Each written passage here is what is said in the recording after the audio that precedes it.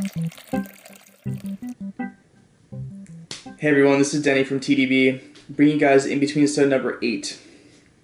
And so with today's InBetweenIsode, we're going to do something a little bit different. We're going to talk about a few things and not actually drink any tea. What we're going to do is talk about taste and the experience of tasting something, and talk about meditation and how they intertwine.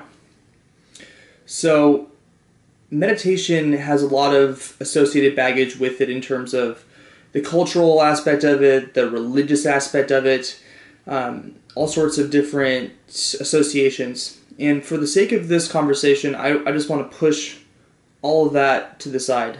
It's totally not relevant, and frankly, I think a lot of meditators will agree that there's no belief system involved in meditation. Meditation is simply a practice in the same way that that playing guitar or practicing guitar is a practice. So practicing meditation is probably the best way to talk about it. But the effects of practicing meditation on your life can be profound and have consequence in other parts of your life. And a better word or a better phrase to use is perhaps awareness training.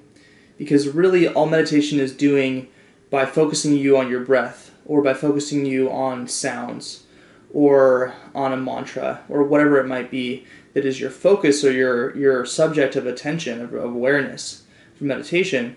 What really all that content can be a diverse amount of content in terms of what happens within consciousness, but the ability to direct consciousness proactively and with concentration and focus is really what meditation is about.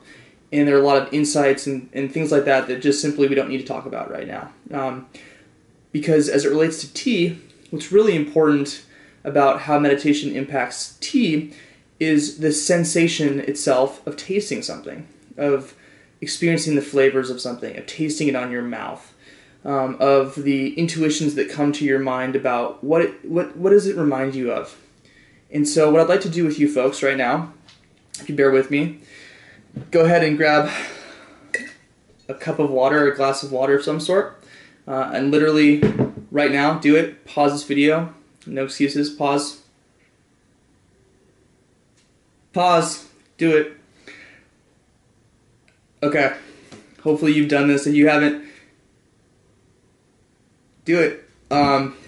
So what I wanted to do with you guys is to take a sip of water, and let's do it mindfully. And all mindfulness really means is with a sense of concentration, purpose, and intention.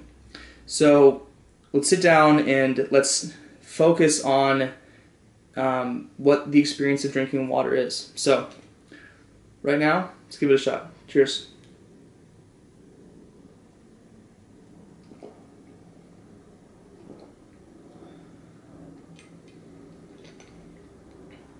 So there's all of these physical sensations associated with drinking water, as well as sounds, and it's frankly a pleasurable experience. It's quite satisfying, especially if you're, let's say, really thirsty. And in the same way, sitting down in front of your tea tray or your tea table or with a group of friends to have tea and share that experience together, you can sit down with the intention and the focus and the clarity of mind, your actual intention, to really focus on the taste, to really let all the other things going on in your life subside. And it's not the right way to describe it, because really we're always experiencing emotions, states of mind, thoughts. We're always having these sort of background experiences going on all the time, and we're constantly thinking. And it's not that we're going to try to stop thinking and just experience taste, but we're going to focus on what the experience of taste is in that moment and really kind of try to live into that moment with it. And that's one of the reasons why I love tea so much, is beyond just being pleasurable. It's the ability for me to take time out of my day to sit down and really focus my attention, really be intentional. And that's a very rewarding experience, actually, because if you can sit down and be intentional with tasting tea, it helps you sit down and be intentional with seeing a friend, or with feeling your workouts, or with observing the thoughts that you do have, however crazy they may be. And trust me, mine are insane, as I think most people's are. But I'm totally nuts in here. And so I invite you guys to use tasting tea as a form of meditation, and to show up to the experience of brewing tea and tasting it from that attitude of concentrated awareness of the taste itself. Again, we're not focusing on shutting off thoughts or not feeling emotions or not having a self. We're just focusing on dialing up this experience of taste and dialing down all the others.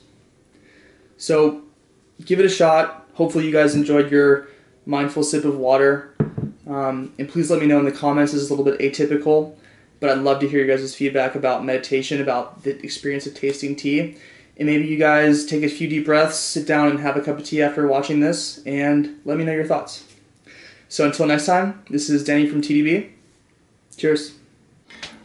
Alright, what's up, tea friends? So, one final thing that I wanted to mention that I'll do at the backdrop of the world, maybe more appropriately kind of around here, is some resources for if you folks want to go out there and actually try meditating on a regular basis and see how it affects you.